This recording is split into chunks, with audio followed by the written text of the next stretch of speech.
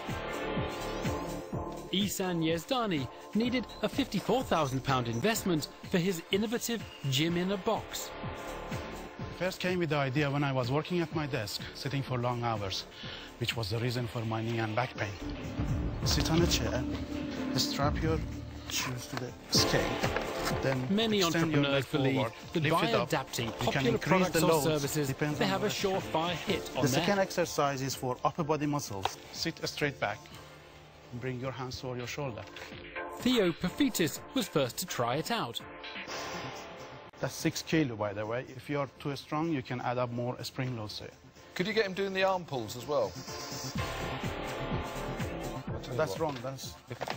Oops. Be careful. What was that? You're right. I felt something go.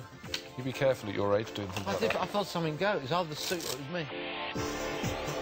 Having made a speedy recovery, the retail expert delivered his verdict.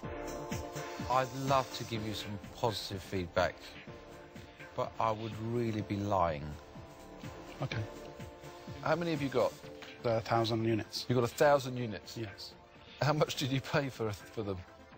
Well, the unit cost me $20 to manufacture. You paid $20,000 for this? It was Duncan Bannatyne who ended Ehsan's dreams of investment. 1,000 you've got, why don't you just go and sell them?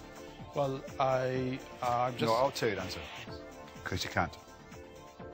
Simple as that. And for that reason... Market it. For that reason, I'm out. Thank you very much. I guess so. Thank you very much. I guess so.